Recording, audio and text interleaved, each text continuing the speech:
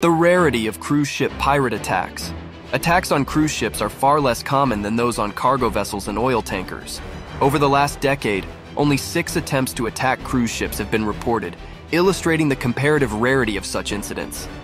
In 2005, the Seaborne Spirit came under attack off the Somali coast, with pirates employing AK-47 gunfire and rocket-propelled grenades. Despite this assault, the ship managed to escape without being boarded.